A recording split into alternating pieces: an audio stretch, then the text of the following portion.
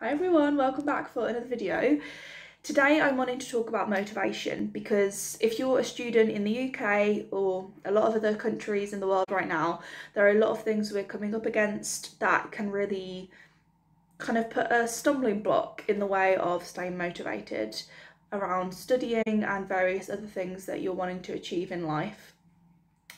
And the thing that inspired me for this was, first of all, my student team colleague, Nadia, so thank you for the suggestion. But also I decided to film today because I just moved. We have a spare bedroom in my house, and since COVID hit and since I've been studying from home, so coming up to nearly 11 months now, wow, I've been in the back of my house in like our second living room studying, but today I have moved into the spare bedroom because we recently got rid of a single bed that was in here. This bedroom hasn't been used for a very long time really, and we kind of kept this single bed for when my sister had sleepovers and stuff, and obviously because of COVID they've not really been happening. So yeah, we sold the bed. So now the room is free and I'm going to make it into like a little study, kind of office-y space. The wardrobes will be staying, however. But yeah, so that might be next month's video, will be me kind of sprucing up the room and making it a bit more office-like. But yeah, so the first tip on motivation I have, number one, is to get a change of scene. And now, you know, I'm quite lucky in having the option to move into the spare room. I understand not everyone has that, but a change of scene can be so many things, you know. Move your desk into a different area of the room that you're in. Study on the dining table for a change, you know.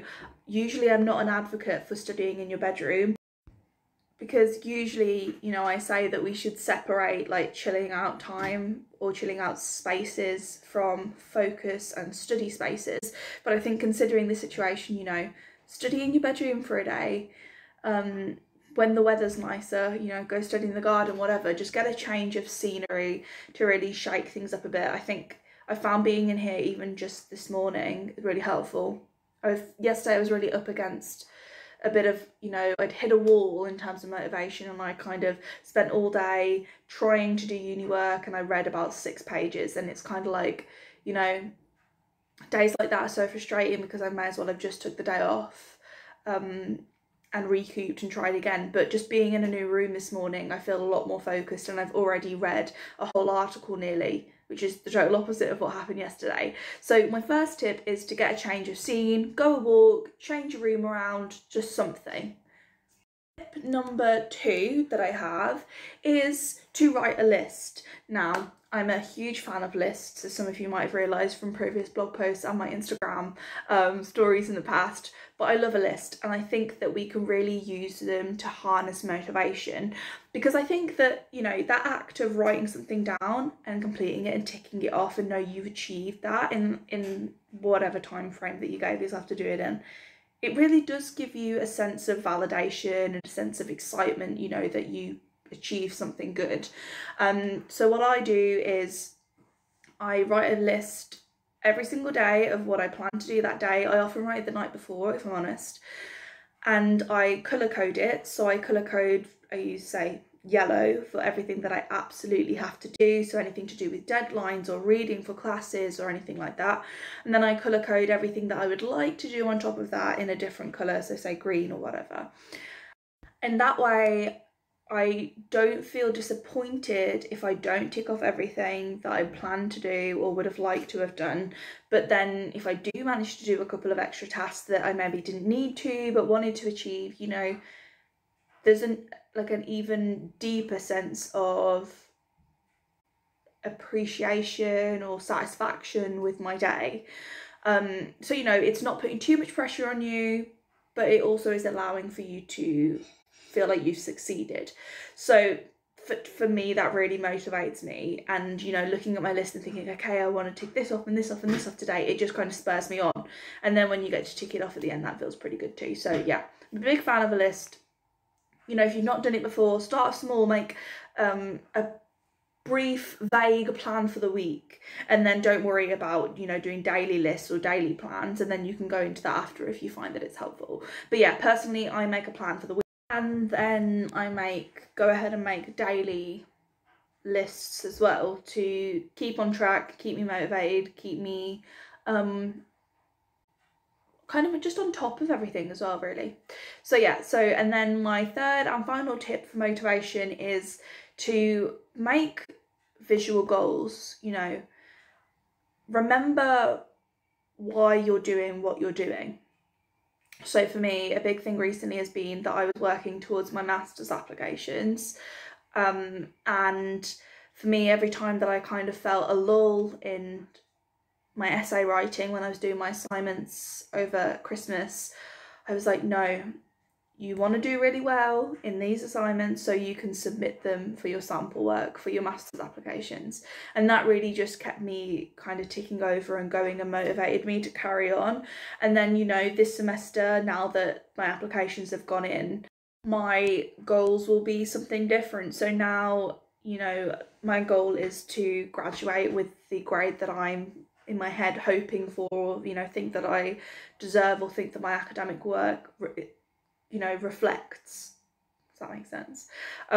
So that will be my next goal, is thinking, you know, like I just want to graduate and I want to do as well as I think I deserve to do, and I will only do as well as I think I deserve to do if I put the effort in, and that keeps me motivated to keep going. And if you can make those goals visual, then even better, because it just, there's a, you know, a lot behind it that I won't go into in this video, but just make them visual because it helps to spur you on even more, the way our brains work. So what I was doing when I was doing my master's applications was I had a notebook with all the different things that I needed to achieve for that written down, so I could keep looking at it and thinking, okay, I've got to do it for that, I've got.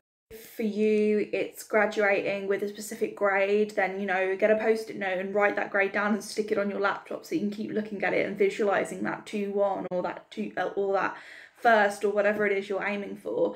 Or if it's a specific career that you're hoping to go into, you know, print a picture of that off and stick it to the wall. Like, it sounds so silly, but every time you look up and see that, it will spur you on. It will keep you motivated, it will help you harness motivation when you really need it, because just when you're at that pinnacle of feeling like you're about to burn out, or, I mean, take a break if you feel like that, but, you know, feeling like you've hit a wall or anything, then seeing that will help you remember what it's all about. Because, you know, you're not just doing this for the crack, you're not just doing this for a laugh. I mean, it very rarely is. So, you know, you're doing it for a reason, and remembering that is really important to keeping you motivated and keeping you going. I think that was awfully rambly, but hopefully helpful.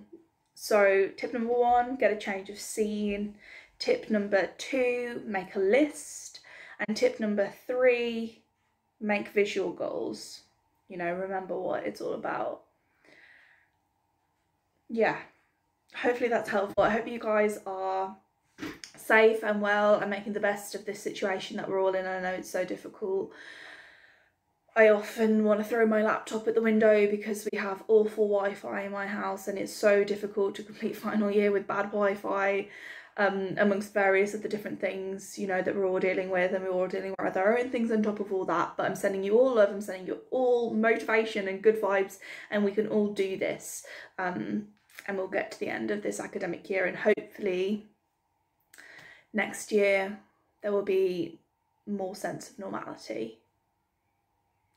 I will also make a slight epilogue to this video and say that I used to give talks on study skills and various different things like revision and memorization and I already said revision, and exam skills and time management and all of these different things. So I am very well trained and very well equipped to answer your questions on all of those different areas. So please feel free to message me on Unibuddy and, you know, and ask more questions about this. I would love to give you tips and tricks that I've learned in my past career, like doing that kind of thing.